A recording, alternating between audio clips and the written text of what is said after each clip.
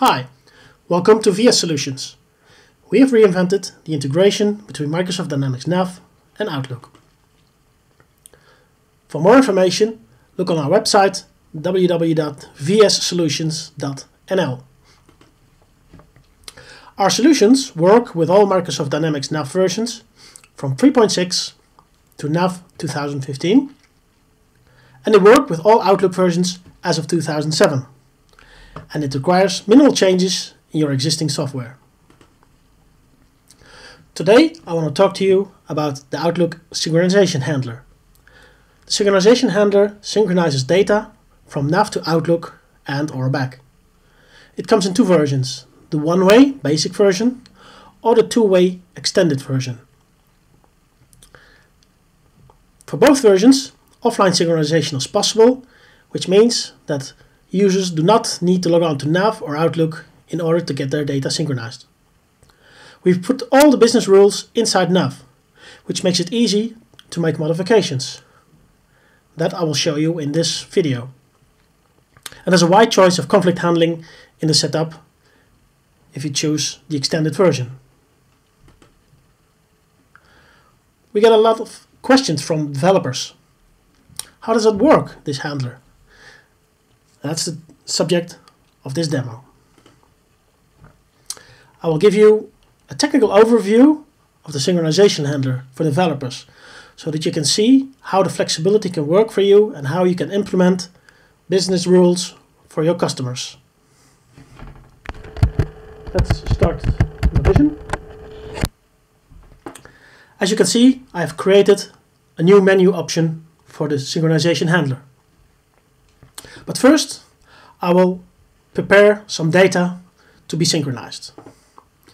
Let's go to Shortcuts and Contacts, and let's take Matthew Hink, and I will add myself as a salesperson. So basically two things happened here. First of all, I'm now the salesperson of Matthew Hink, and second, there's a refreshed date timestamp.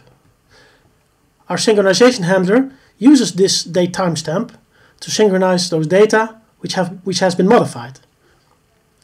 Which means that we do not always synchronize all data, but only data that has been modified from a certain time period.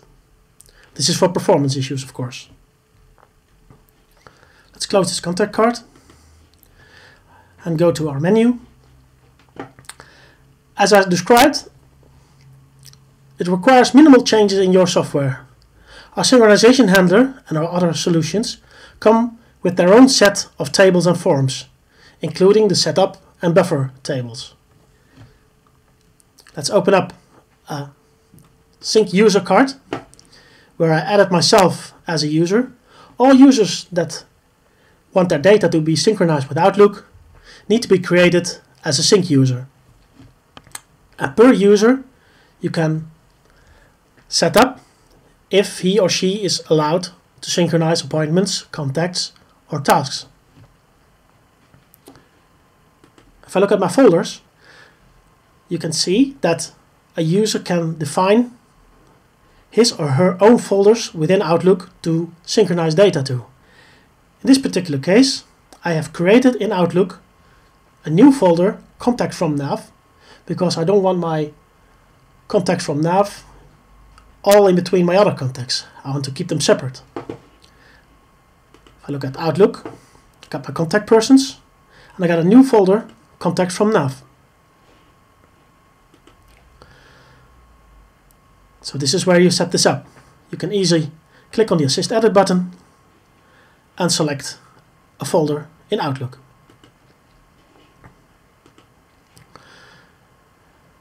As you can see, we have two folder paths.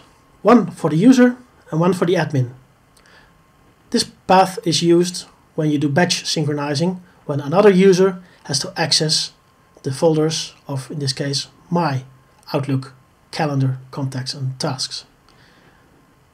In this demo they are the same because I work locally now. Let's wind this a little bit. There's a function called update sync buffer. We work with a buffer. we populate the buffer from NAV with data, and then we process the buffer to Outlook. This gives you flexibility in two ways. The first flexibility is that you can populate this buffer any way you want, which means you can populate it with contacts, as we do, or you can choose to synchronize customers or vendors, employees, or any bespoke table can be synchronized with Outlook. And the second step is that we process the buffer records, which means that you can add data from NAV to any field in Outlook. That I will show you later. Let's first start up this update sync buffer process. As you can see, there's an indicator here that shows me that one or more records have been created in the sync buffer table. And there he is, Matthew Hink as a contact person. It's an insert because this is the first time I have selected this Matthew Hink as a contact. I'll show you later how the system knows that it should be an insert and not a modification. The next step is to process the buffer records.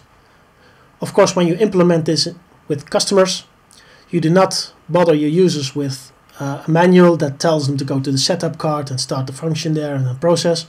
You will simply build one form with one button which executes both functions consequently, and then the synchronization is completed. But for this demo, I wanted to show you which steps our process takes. So let's process the buffer. You see the record is gone, it's processed.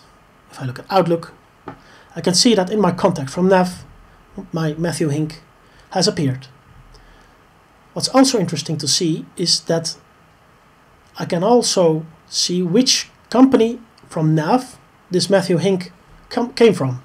So if you work in an environment where you have multiple companies in your NAV database, you can use the sync connector to sync all contacts from all companies into your Outlook folders. And in Outlook you can see, if you want, where they came from.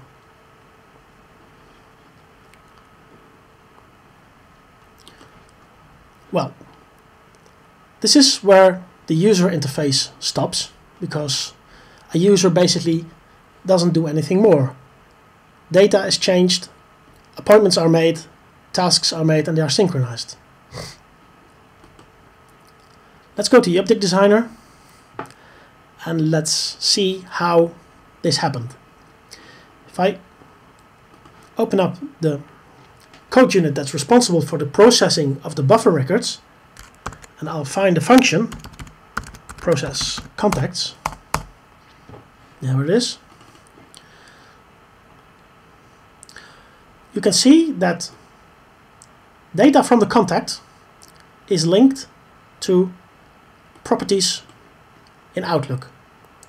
This is where our Outlook Synchronization Handler comes in, because we created a new automation that gives you full access to all the properties and methods of the Outlook items. In this case, a contact. Let's open up a contact item.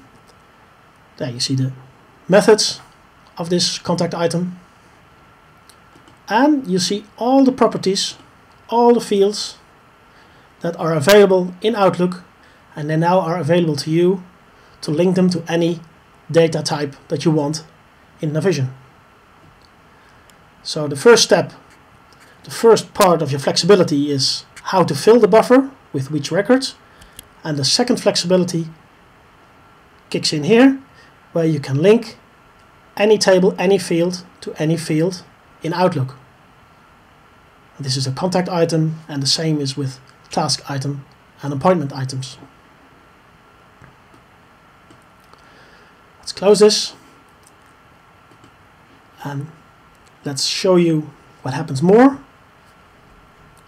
After the records have been processed, the buffer records, the system has created a sync item where it stored which contact for which user has which entry ID in Outlook. So this is where the system knows which synchronization items are new, should be inserted in Outlook, and which should be modified. As you can see, it's kept with the user ID. So in theory, and we have implemented this for one customer, you can synchronize the same contact to different users if you want. And every time a synchronization is completed, a log entry is created where systems managers can go into and see if something went wrong and where it went wrong on what contact. So basically a third flexibility is what you have now is that you can debug the whole process in case of things go wrong after you made certain changes. Well, I hope you found this interesting and you found ideas on how to implement this with your customers. Feel free to contact us at www.vssolutions.nl to fill in the contact form. This is also the place where you can download fact sheets and you find our price list. Thank you for watching.